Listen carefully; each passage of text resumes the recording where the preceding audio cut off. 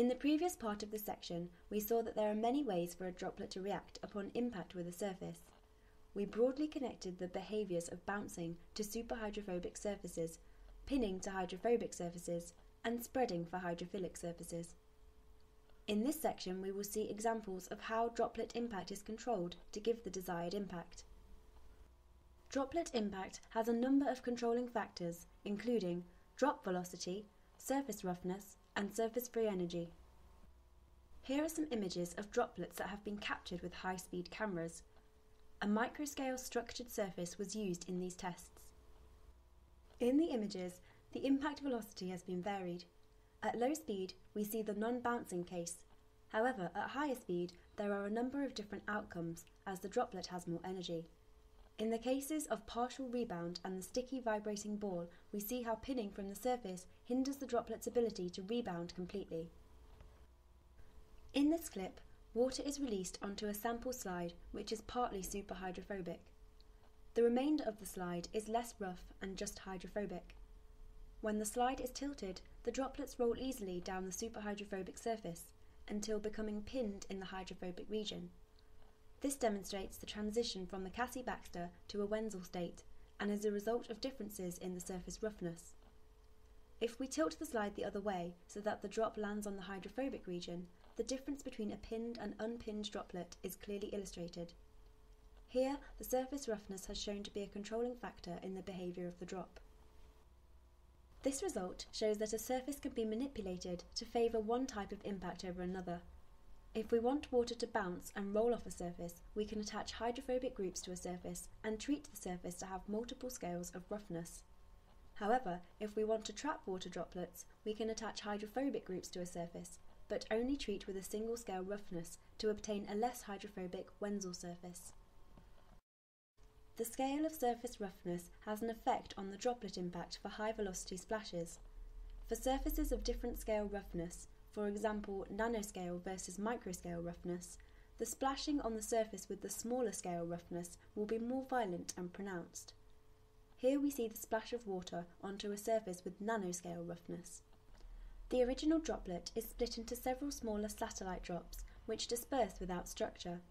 This is caused by the carbon nanofibre surface, which is highly unstructured and forms a composite Cassie-Baxter surface with the droplet upon impact.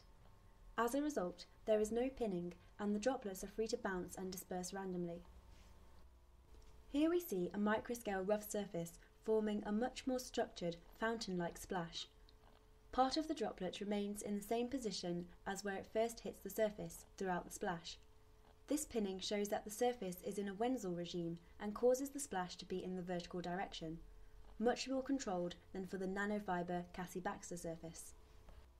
Uncontrolled spreading and splashing is often undesirable, for example in inkjet printing. Printing with consistency and control is key to obtaining the best quality results. Understanding how and why a droplet impacts a surface the way that it does leads to improved quality of print, as adjustments to the ink or substrate can be made. In recent times, a focus of research has been on the development of printable electronics, where conductive materials are printed on regular materials like textiles.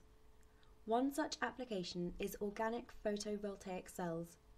Organic solar cells are made from conductive polymers and provide an alternative to traditional silicon solar cells. Organic solar cells are flexible and lightweight, and in some cases semi-transparent. To make the cells, the conductive polymer substrates are deposited onto a surface, often using inkjet printing technology. When printing the conductive material, we want to have a continuous straight line. To avoid discontinuities and inconsistencies in the printing, which can have a big impact on the performance of the cell, we need consistent spreading of the droplets. From droplet impact analysis, the polymer solvent liquid to be deposited can be fine-tuned. Properties like the viscosity, surface free energy, and hence wettability can be altered by changing concentrations of the various components in the mixture in order to achieve the best deposition. Droplet impact is important in crop spraying, where the spray must be designed to get to the desired part of the plant. For example, if a spray needs to reach the soil, the composition of the spray is altered so that the droplet will roll off the leaves towards the soil. Conversely, if the spray is for the leaves, the spray can be modified so that spreading on the leaves is favoured. In spray cooling, water is divided into fine droplets, fired at hot surfaces, upon which they evaporate, transferring heat away from the surface. Spray cooling is very sensitive to a number of droplet impact parameters, such as impact velocity and angle, surface roughness, and droplet size. By controlling the droplet impact, the efficiency of cooling can be maximised. In this section, we have discussed the effects of different impact parameters.